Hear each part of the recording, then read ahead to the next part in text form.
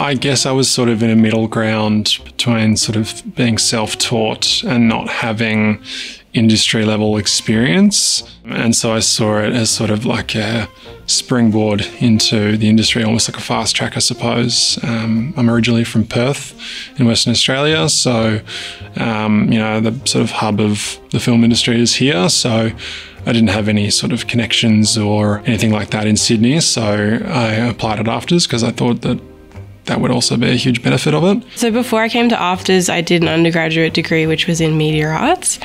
And it was quite broad in the fact that I was doing graphic design, animation, both 2D and 3D, as well as documentary and narrative, like video content. And so I wanted to kind of focus more into editing by itself. So that's why I decided to look into AFTRS and come here. So the facilities are amazing. Each editing student gets their own edit suite, which was quite amazing because you can go in there and just spend your whole time editing all day if you want, or you can come in and out different times, which I love. And then we also do have the computer labs, which is where we learn Avid, which is the program that I also came here to learn.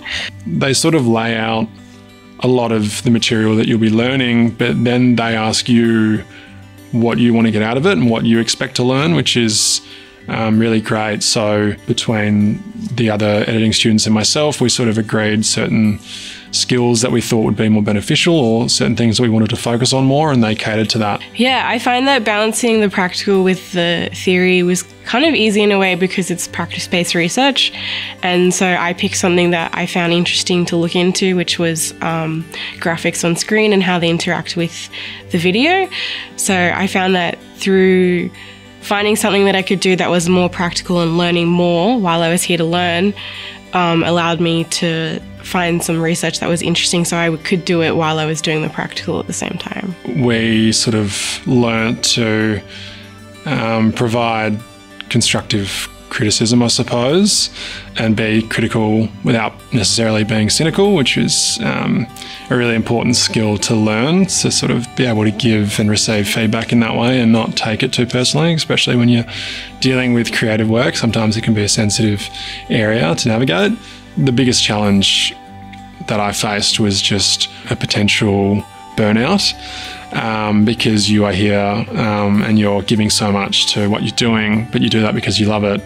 And so when you're met with feedback that doesn't necessarily match what you think it's going to be, it can be quite a reality check, really.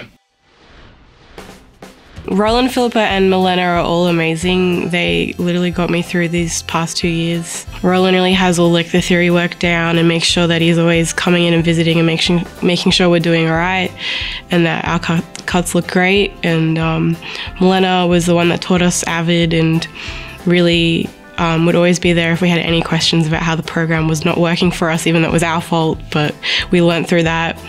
And Philippa's just a great helping hand always around. Yeah, it was, especially coming from interstate and moving here, it was sort of a big gamble, and I sort of confined in that to Roland to begin with, that it was a big sort of step that I was taking, and he was really encouraging and supportive and has been the entire way. So it's a huge advantage to have someone who is so well established and respected in the industry that you're trying to get into, to have their support and to have their sort of world experience helping guide you and shape you. I guess they really focus on building you up as a storyteller rather than sort of like a technical editor, even though those skills are still there. It's the focus is really on building up your own creative voice so that you can enter the sort of film industry with a relatively refined sort of personal brand and sort of creative skills. One thing that was really cool was we had a couple lectures from this one editor, Martin Connor. We had one in person and then one online on Zoom when we went into COVID times. And then I managed to, after I finished my master's, work with him on a film. So that was really cool that he knew me beforehand and he really liked my work with him. So it was really good. Not only are you going to come out of the course with the skills to work as an editor, but you're going to come out with the backing of AFTRS behind you and a body of, professional level work behind you. You're going to come out of the course with connections not only with the students that you attend the master's course with, but with all the other mentors that you meet here at AFTRS. Yeah, I really do think that with Roland's help, I did find my style and my type of cut, and what I've come out with for my portfolio through my projects that I did in my final year are really good and show what I can do.